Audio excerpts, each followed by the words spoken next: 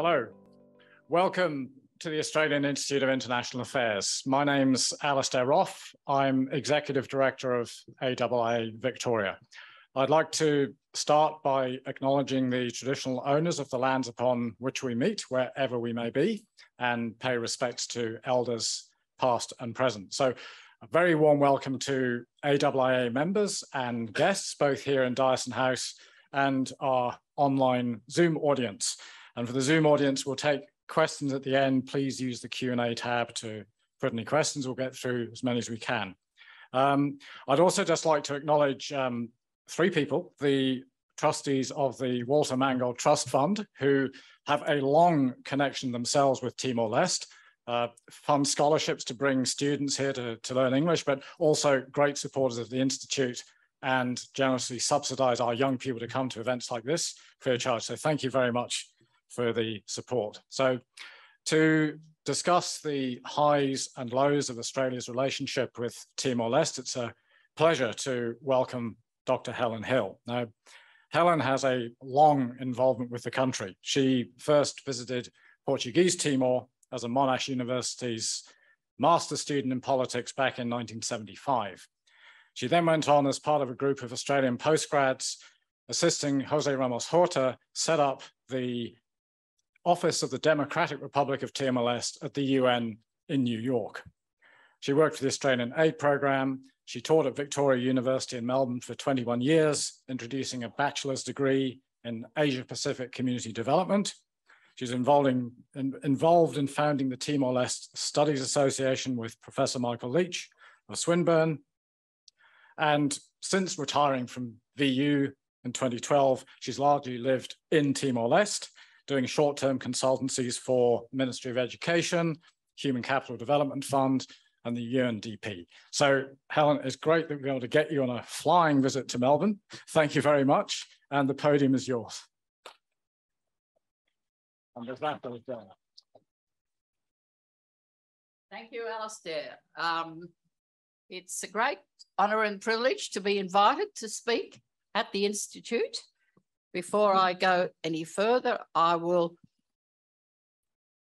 pay my respects to the traditional owners on the land of which we are meeting today. I'm very pleased since coming back to Australia after so many years to see it is such a common thing now for people to recognise and remember the traditional owners. Even Qantas welcomes you to Larrakia country in Darwin. So we are moving in many ways in Australian politics.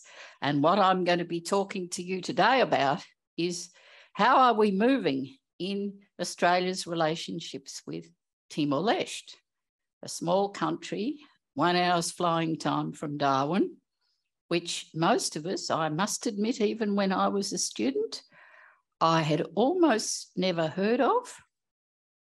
I remember reading an article in National U, the national students' newspaper, about how there was a cheap way to get out of Australia. It was only $30, and that was via Bacau, Darwin-Bacau. TAA flight was $30. Cheapest way to get out of Australia, should you need to. But nobody knew what was there, what a Portuguese colony was, good heavens. So we have moved a long way in the time since I've been a student, and I've been involved in thinking, and my sort of life history, which Alistair just gave you a little bit of a slice of, has sort of propelled me into various areas that I never would have been thinking about had it not been for the existence of Timor. So, and on the cover there, I've put, on the first slide, I've put a photograph, a recent photograph. You'll see it's from The Guardian. I couldn't get rid of The Guardian sign, but of Jose Ramos Horta last week with Anthony Albanese in the National Press Club. We have a lot of history. Australia has a lot of history with Timor, and it is continuously changing. And I guess the basic theme of my talk is going to be that Australians have, over the last few decades, been speaking about Timor with many different voices, probably largely only two different voices, those that represented the voice that it's better for a small country like Timor to be part of a large country, and those who understood the concept of self-determination and the right to independence and who struggled for it. And Australians in both of those categories, in some ways, I think may be coming closer together. Let's hope. So my talk is a number of episodes in Australia's relations with Timor that show how and where different people stood and expectations that were set up. Now, this first one, oh yes. The first one, of course, I clicked that, do I? Has got to be the Second World War. And I'm sorry I didn't have more time to say anything about this, but many of you will know about it. Australia sent troops into Portuguese Timor, which was neutral, before the Japanese had indicated they were going to go there. Big debate about whether they should have gone in or not. But the fact of the matter is that the Australians that went into Timor in the Second World War made very close relationships with Timorese people, many of whom lasted the rest of their lives. And at the end of the war, the Australians dropped leaflets on Timor saying, "Your friends will never forget you." And that set up all sorts of expectations among Timorese that Australia would remember them. And that is really the background to everything else that happened. Now, as you know, on Anzac Day 1974, the Portuguese had a revolution and a democratic regime emerged which wanted to give independence to all the colonies. What was Australia's response? And I've put some actual statements here because they're often not widely recognised that Alan Renouf, head of the Department of Foreign Affairs, actually recommended Australia support self-determination for Timor and was supported by the Foreign Affairs Minister of the day. And yet the Foreign Affairs Department made a strong recommendation that Timor would not be a viable state.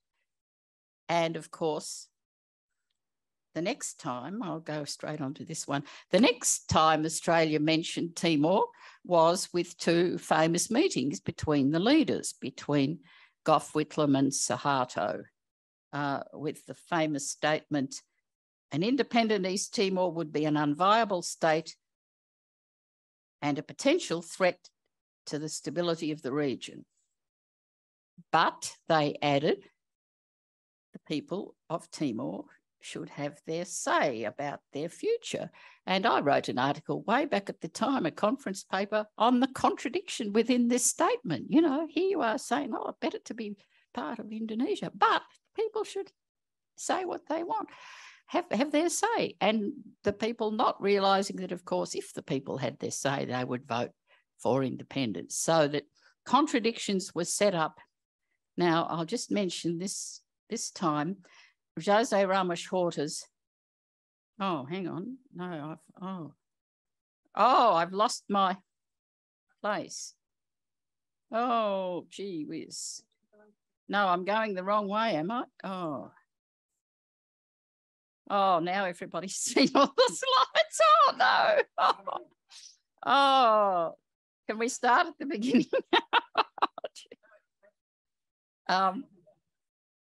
Right, here we are. No, that's the last one. That's the last one.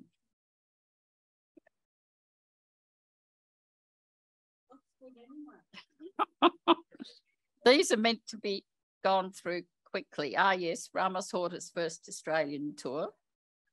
Because after hearing, oh, that's right, yes, that's the setup I wanted, yes. After hearing the statement from Whitlam and Suharto, the educated people in Timor who could hear it on Radio Australia were absolutely shocked.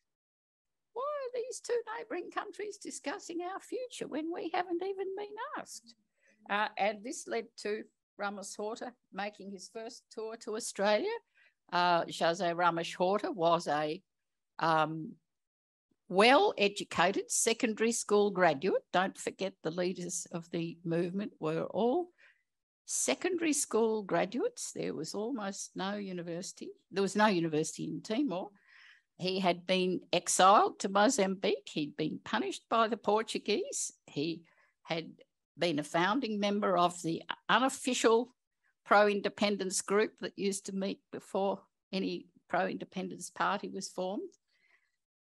And he had been to Darwin before, and so was a reasonably good English speaker.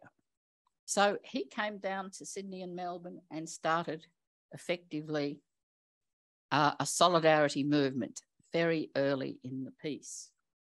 I think I'm going to have to move over here so I can. Yes, and this is the one we've already seen. And I'm not sure where that picture is, whether it's in Montecito or Townsville, but they did have a very amicable relationship, Whitlam and Suharto.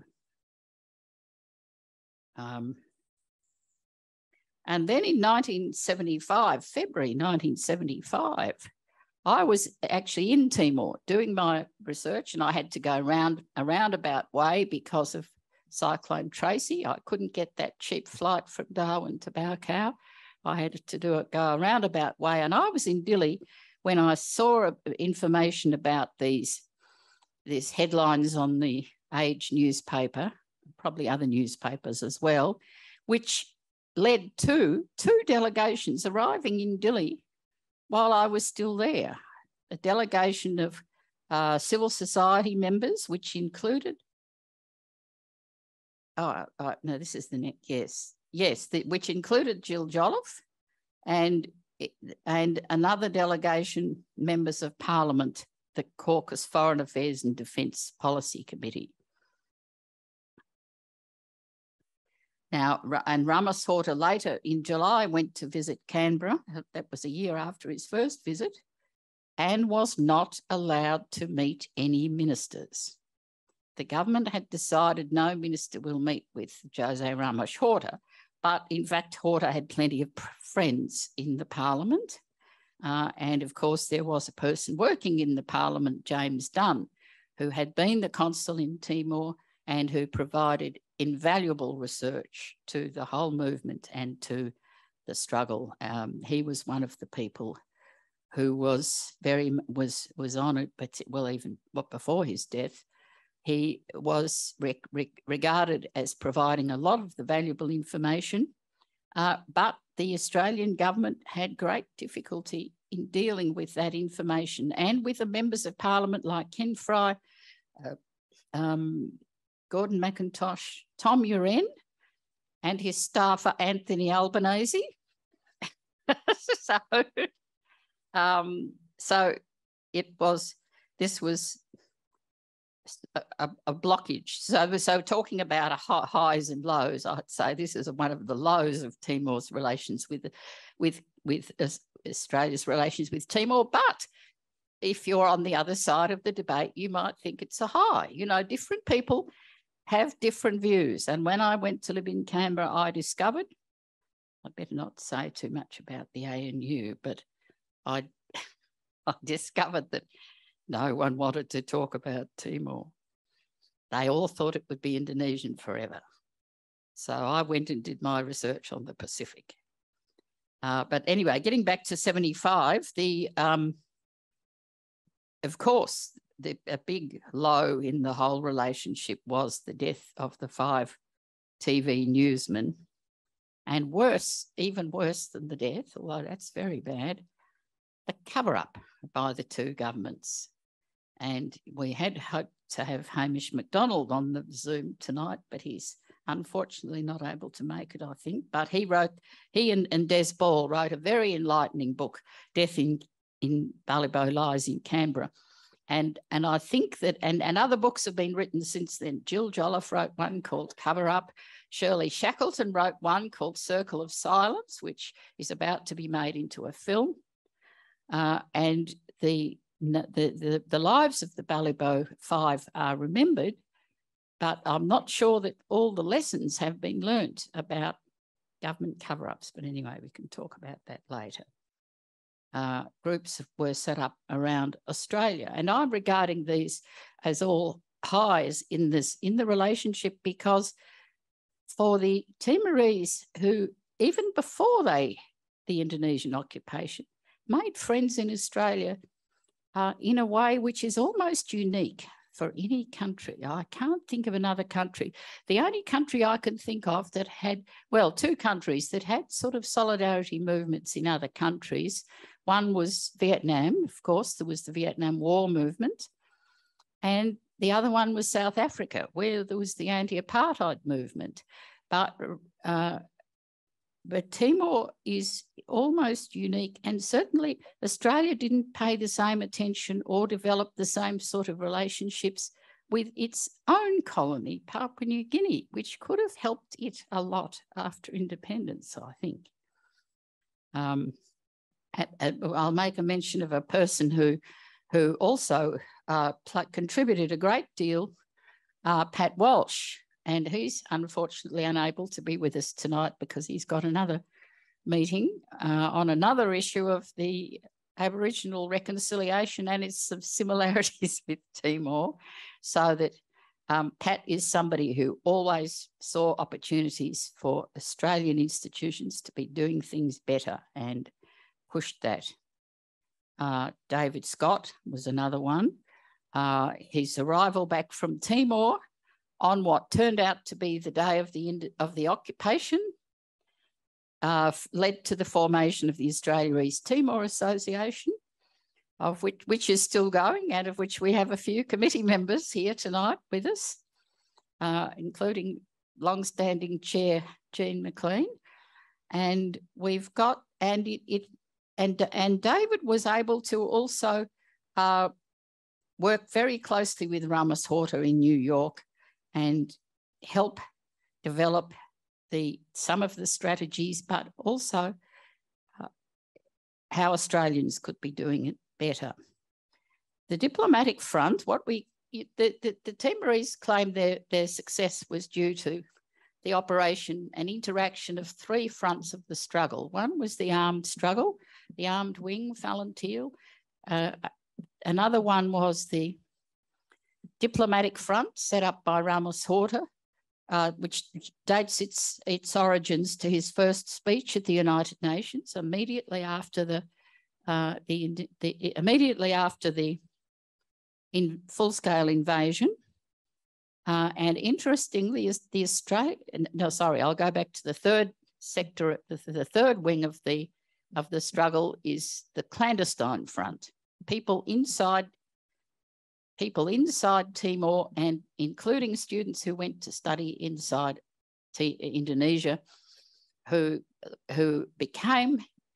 operated more or less to make the occupation unworkable in the long run through peaceful means, not through, although some of them did later join the armed struggle, particularly after the Santa Cruz massacre. But the Australians, the work done in the diplomatic front in New York was interesting, because the UN has a lot of opportunities where opinions can be given. The Decolonisation Committee holds hearings, petitioners can speak, and Ramos Horta and David Scott and Susie Roff would organise people to come and speak. Well-known supporters of Timor like Jim Dunn and people from other countries, including they got the Tongan bishop to come and speak about his country being so much smaller than Timor and it's a viable country. So there's a lot of angles were put. And to my great shock, when I was over there, they were preparing for another hearing at which one of the speakers was going to be Gough Whitlam, ex-Prime Minister of Australia, and Peter Hastings went to New York to denounce the bishop. Hang on, well, we'll get onto that later when I talk about the bishop. So, oh yes, here we're talking, I've got the slide about the Australians who supported the diplomatic front in New York. But of course, many Australians supported it here in Australia, Pat Walsh and John Waddingham and many others. And opportunities came when, for example, Sydney Morning Herald. Now, I think this might have been earlier than 82. I've got 82 in my chronology in my book, but I think it may be earlier. But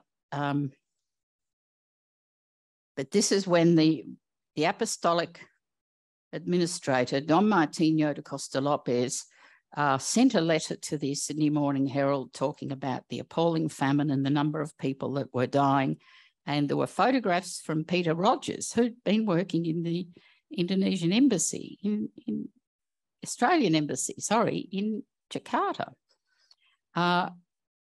And this led to this huge row between Whitlam, who'd been taken to Timor to be shown there was no famine by the CSIS, the Centre for Strategic and International Studies, that really were the people behind the occupation, and the bishop, who was claiming that all sorts of people were dying.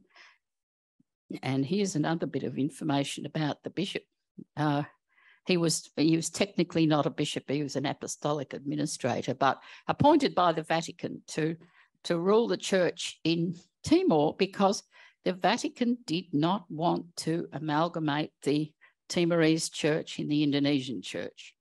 They resisted that. And so they were, in a sense, an ally of Timorese nationalism. And this fellow, Don Martinho, who'd actually been quite a right-wing conservative member of the parliament under the Portuguese, he could not meet the Australian bishops, except for one of them, because he had been warned by B.A. Santa Maria. They had been warned by B.A. Santa Maria that he was a dangerous communist. He was too close to Fretlin, and he went away very disappointed and very sad. He went then to the Pacific and got involved with the Nuclear Free Pacific movement, which also supported Timor.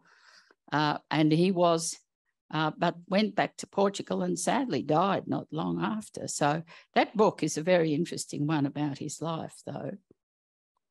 Which is available from the Australia East Timor Association. I see they've still got piles of copies. So now another event of interest was, and again, another project of Pat Walsh was to get 3 women registered to go to the Nairobi Women's Conference and meet feminists from around the world. Now, I happened to be living in Canberra then, and I happened to be organising another study tour of Canberra public servants, actually, to the Nairobi Women's Conference. So we were able to meet up with the Timorese group. We discovered also a West Papuan group. And Amelia Perez and Inez Almeida, who's now the ambassador in Canberra, they gave some very powerful speeches to people who had never heard of Timor before. Never heard of Timor before, but they knew of other struggles. And so putting it within the context of liberation struggles, they were able to bring new countries into supporting Timor at the UN. Now, then, of course, we had the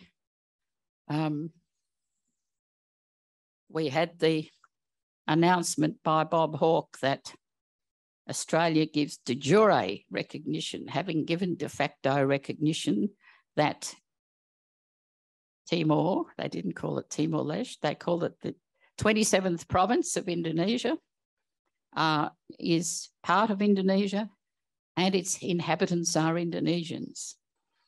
And I know that many people who came to migrate to Australia from Timor after this were very shocked to see that when they, even before they got Australian citizenship or even after that, they said that their passport said they were Indonesians, and they were not Indonesians, they were Timorese.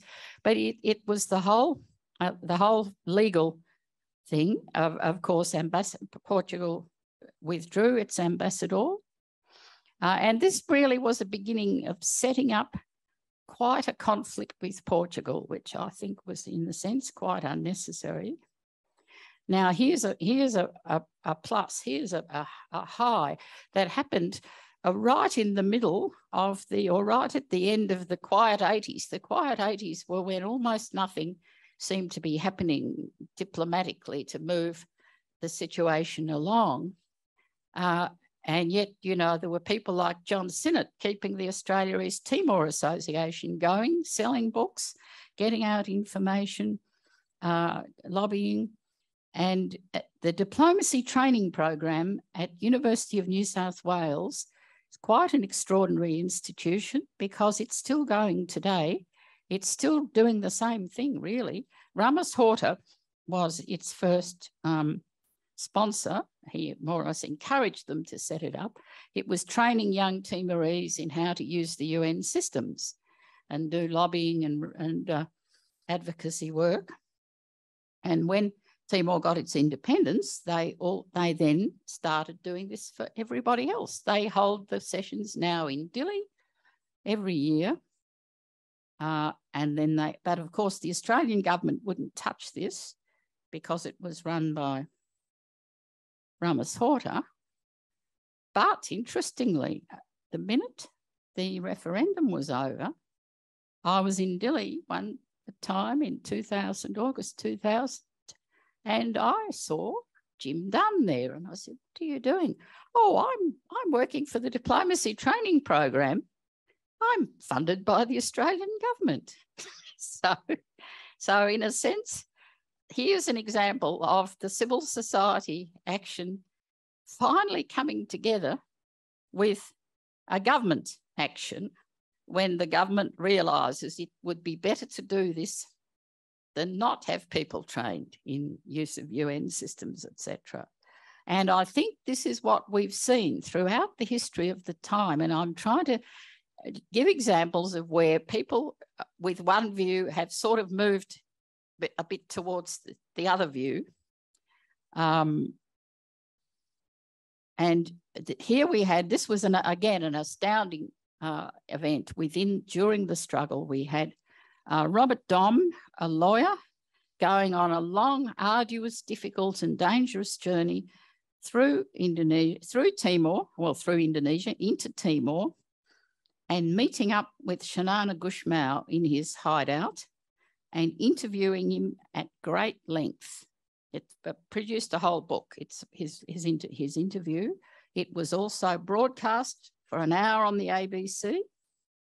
It was also, and one of the interesting points to be made in it, why it's of relevance to us today still, is his statement that Australia has been an accomplice in the genocide perpetrated by the occupation forces because the interests which Australia wants to secure with the annexation of East Timor to Indonesia are evident. The best proof is the Timor Gap Agreement. In fact, I should have put the next one first. I think this is the one I should have had just before that, because this is, of course, the famous event which we all remember from the photograph, where the Timor Gap was divided up. The gap that was left because the Portuguese wouldn't recognise any borders was divided up with Indonesia and Australia agreeing to share equally the revenues, the royalties and revenues from any oil found in that area. Now, Gareth Evans at the time, I'm sure, believed it was a genuinely progressive thing because, and in a sense, the idea of sharing royalties and revenues with a neighbouring country is not a bad idea. The only thing was, in this particular case, the Indonesians don't have any rights to that land, to that seabed by international law. And you would have expected Gareth as a lawyer to be a little bit more aware of that. But nevertheless, that is really what prompted the statement by Shanana that I just read out before, and in a sense has underlain a lot of how the Timorese view Australia ever since, sorry to say. Now, I personally don't believe that oil and gas under the sea should be a determining feature of the relations between Australia and Timor, but we are sort of stuck with it. And I'll talk a bit more about it later when we get on to the maritime boundary issue. But Gareth, I think now doesn't, you know, has changed his mind quite a bit. So we've heard.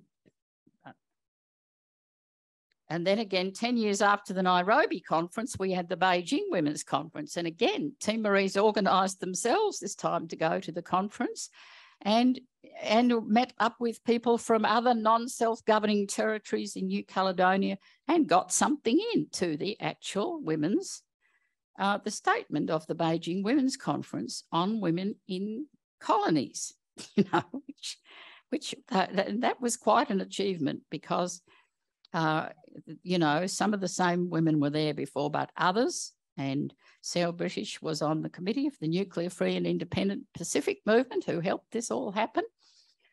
So I think there is a lot of kudos that Australian civil society can take from some of the events that happened. Then next, is that? No, hang on, 98. Hang on, I think we're going along too fast on some of these, I think. Oh.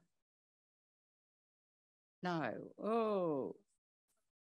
Oh, I've gone too far. Which one? Now, how can I get bottom?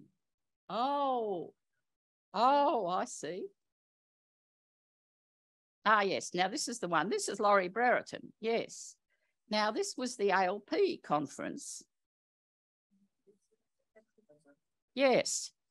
And in fact, I was just speaking the other day about this with Jean McLean, and who I think was the author of the resolution that Laurie Brereton passed.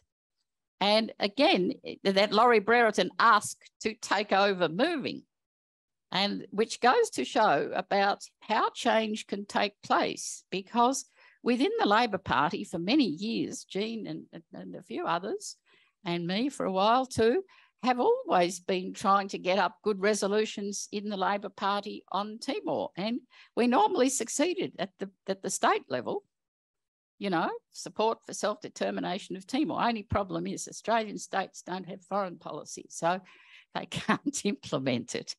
But when Jean tried to move a resolution at the ALP conference, 1998, who should come along but Laurie Brereton?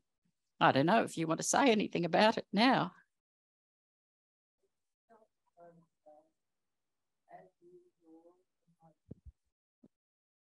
Yeah.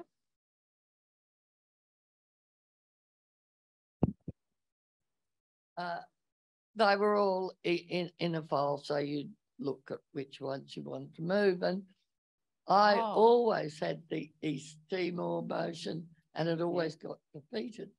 And Laurie came at the last one, and Laurie Brereton came up to me and said, "Oh, Jean, would you mind if I moved your East Timor motion?"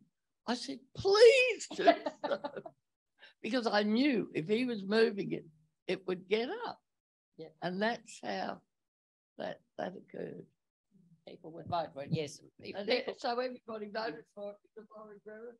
Yeah, and he was the most unlikely advocate for Timor too, being from the New South Wales right and not having been, well, I don't know whether he'd been associated with Timor solidarity groups, but he'd obviously thought through it and realised that this is time for a change of policy. That policy change by the Labor Party commentators say was even influential on John Howard, who was in government at the time. Now, hang on, yes, but John Howard got tripped up by something else. And many of you will have heard of this. John Howard decided to send a letter to President Habibie, you know, who had taken over from Suharto. And this created a window of opportunity that Habibie might be more open-minded than Suharto. So John Howard said to him, why don't you do what they're doing in New Caledonia, what the French are doing in New Caledonia? You know, giving people 20 years, a delayed referendum, basically. And this is highly technical and difficult to understand. Nick McClellan's almost the only person who understands it, but in Australia. But the upshot of this was Habibie was so incensed by being compared with the French. We're not colonialists. Because, of course, in the New Caledonia case, the Indonesians support the Kanaks and the Kanaks and their right to independence. So when Howard said, you know, listen, you could learn something from the French, this was outrageous. So, brandishing the letter from John Howard, he proposes to his cabinet an early referendum on autonomy or independence. And yes, offended by being compared. And the only person in his cabinet to oppose it was Ali Alatas. So therefore it got through and we were on the way to the May 5th agreement. So that in a sense, you could call this a high of Timorese relations with Australian relations with Timor, that John Howard sort of by mistake prompted the referendum, which again is a sort of bringing together of almost the two sides of the debate, even though he may not have wanted to do that at the time. This is what Indonesia, of course, also didn't want to pay for the Timorese for 10 years before giving them a vote, so, or 20 years or however long it was. So, so then we begin to see the Australian government funding some activities proposed by the solidarity movement and the resistance, and universities. I should mention, and I do later mention, the role of universities in this, because a number of universities who had Timorese diaspora students particularly, and Victoria University had a lot because we are a dual sector university, and they came in to do their English and then they stayed on to do a TAFE course. Then some of them articulated into a bachelor's and even some to a master's. And one did a PhD in Portugal, I think, afterwards. But so this conference. It was Alexander Downer. Contributed quite a body of money. He gave the money to Victoria University. He didn't give it to the, ETA or the solidarity movements, but Timorese were identified to bring from around the world who had capacity and involvement in different economic issues that would be important after independence. And I think that was a great thing to do. And in a sense, it's sort of set up VU's way of doing things in continuing to have conferences on policy issues. It was partly begun by that. We don't get any government money anymore, unfortunately. But, oh, hang on, I pressed the wrong one, yeah.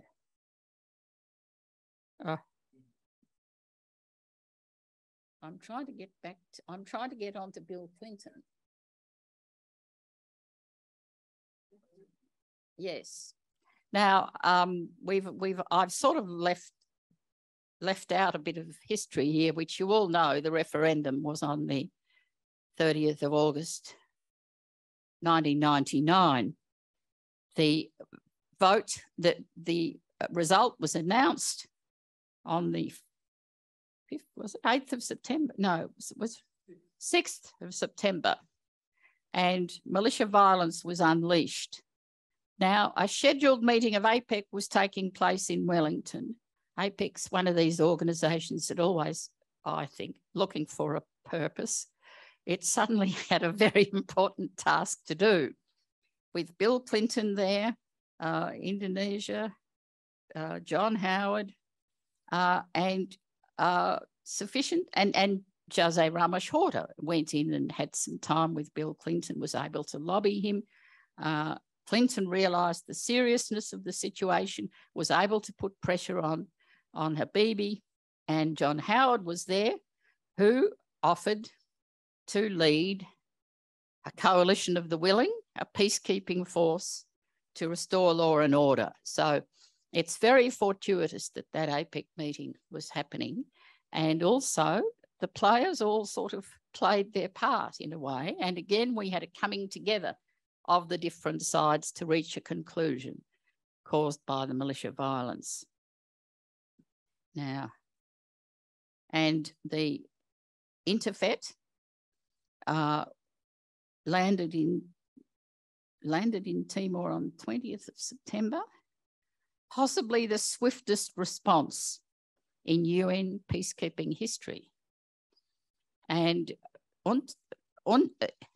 INTERFET was a very significant organisation. I'll just say a word about its name first, because it was going to be called IFET. And then they discovered there was already another IFET. The IFET was the International Federation for East Timor, made up of different solidarity groups, including ETAN from New York, Tarpol from London with Carmel Buriacho and Charlie Shiner and John, for the other fellow in New York. And to that was added AITA, Australia East Timor Association, John Sinnott, in the early days of the internet. The internet had an impact on how the struggle was able to be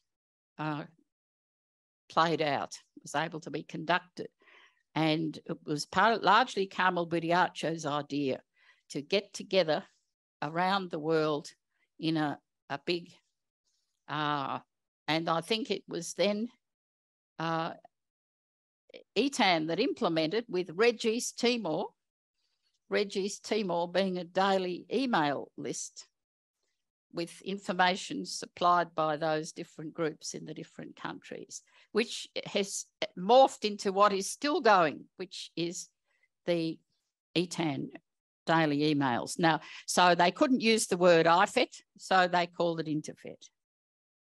But another spin-off of INTERFET that I like to mention is some of the participants in INTERFET maintained their interest in Timor and have dedicated themselves, now I might begin, to continue work. And I think some of them might be on our Zoom list, particularly the Friends of Soy Barda and also Wild Timor Coffee.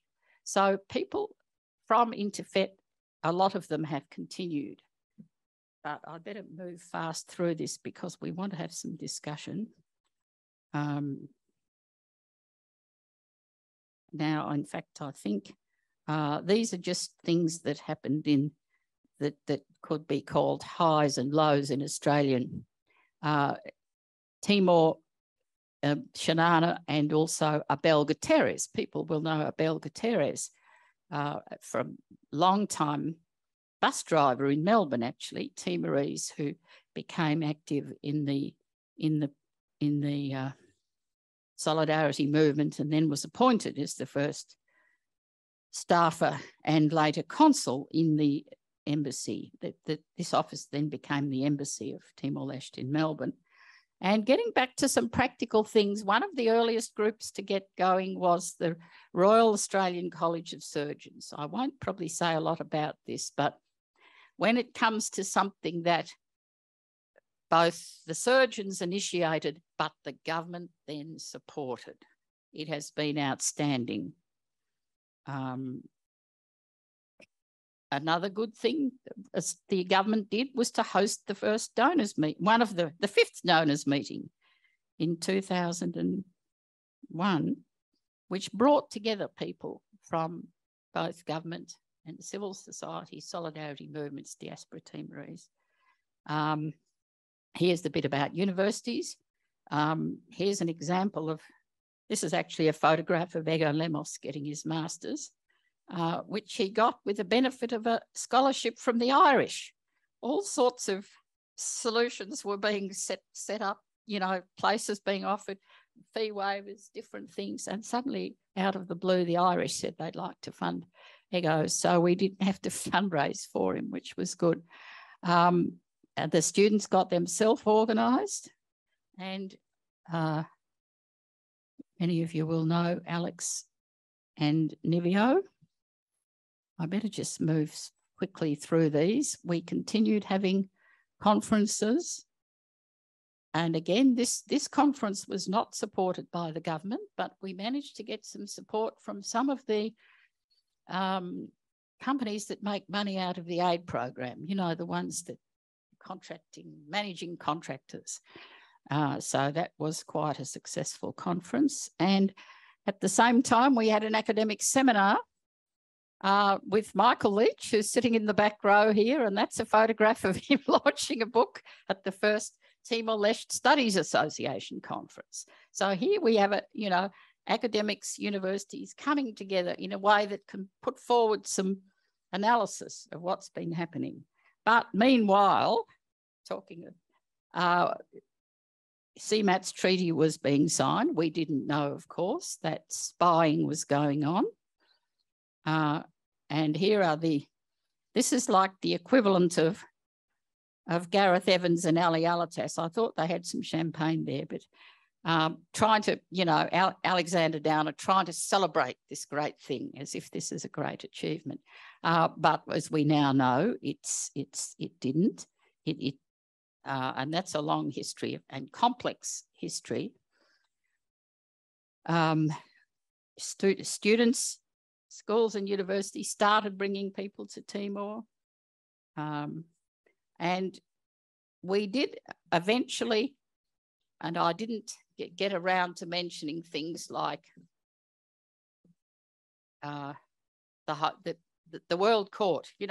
Timor taking Australia to the World Court was also a significant event, which in a sense unlocked the possibility to move towards the Maritime Boundary agreement. And there we have, what's her name?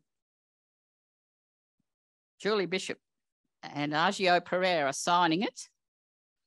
And they are the people that were around. Now we are looking at, this is all the slides I've got, but, oh, hang on. No, I've gone the wrong way. Again, I've gone the wrong way. But in the future, we have another generation of people.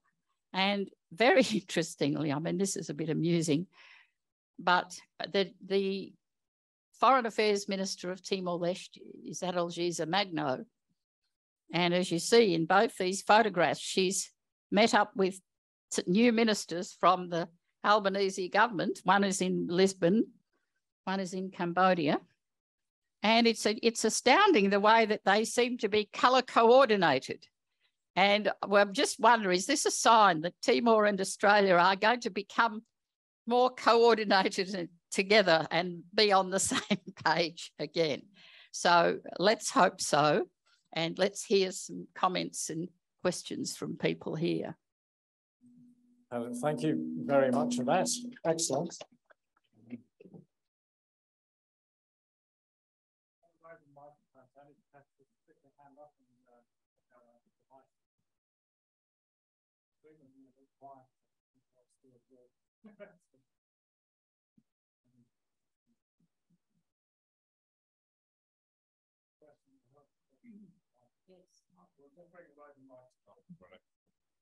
Thanks, Helen. That was great, and it's always good to get your perspective on these because you've been involved for so long, and It really is. I always learn something. Yeah, I always learn something new, and I did today. And I'm just wondering, projecting from that, the big issue right now, of course, is the oil and gas, Tasimane. And obviously, the president's just been here, José Ramos Horta, and that was the key theme of his visit. And from your long perspective and relationships, that's obviously the key issue right now between Australia and Timor-Leste, because the maritime boundary itself has been resolved. What's your view on what's likely to happen there, or what's your view on what's at stake there that people aren't talking about? Those are my questions.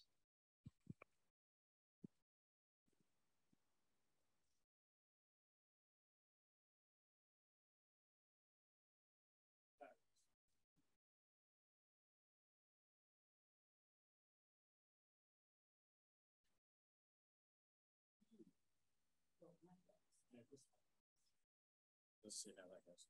Okay, let's try that. Oh, this is a microphone. Yes. Yes. Now, Michael, it's good for you to bring us back to reality with this, because in a sense, I was wanting to focus a little bit more on things other than this. But of course, it is the underlying issue. And I'll just make a couple of points, because there are two things tied up in this, or at least two things tied up in this. And that is, one is whether investment in oil and gas is a good development strategy for Timor. And the other one is the role of China. And I think there are ways in which Australians may exaggerate both of those a bit, because when we were working with Ramos Horta in his office in 1976 in New York, we had some lovely IBM Selectric typewriters. I don't know how many people remember those. They were donated by the Chinese. The Chinese were the first to give practical assistance to the diplomatic front, because they wanted to see it succeed. And the relationship between particularly Ramos Horta, but actually all foreign ministers since, has been with China, has been very straightforward and down the line, unlike the Pacific Island countries that waver and move around and, you know, switch from Taiwan to China and back again. And they have always said adamantly there's a one China policy, and that, but that doesn't mean they want to be taken over. And the Belt and Road is obviously you know, it's a thing countries would like, you know, it's an attractive thing. But that doesn't mean they're going to be a military. And I think that Australians have got to not just even when, but again, then you've got another factor. And I remember when Pacific Islanders used to do this with the Libyans. The Tongans used to use the Libyans to threaten the Australians and say, oh, we're going to get the Libyans to build us an airport if you don't build one. You know, so, you know, there's this game playing by the small island states. And Timor usually doesn't do much of that. But I noticed that Ramos Horta did it once, and then Penny Wong reprimanded him. So, you know, so I think he knows where he stands now. And again, but he's only the president. He is not the government. And I think that there must be a huge debate going on now. One of the things that worries me a little bit, I think, is that the parties that previously opposed the pipeline under the sea now seem to be standing up for it, as if it's become an issue of Timorese identity and respect rather than a real scientific proposition. And this is a bit worrying. And I personally don't think that anyone in China will want to invest in it. So I don't think there's that worry, but I don't really have a lot more. And I think And the other thing is, and the current government is doing this now, trying to build a new development plan with the emphasis on non-oil revenues, with building the non-oil economy. This is Rui Gomez's approach, has been ever since 2011, when he wrote a human development report on it, which was banned by Shinana. Because Shinana didn't want a non-oil economy, he wanted an oil economy. So there is an internal debate in Timor, and I think that's about all I'll say, I think.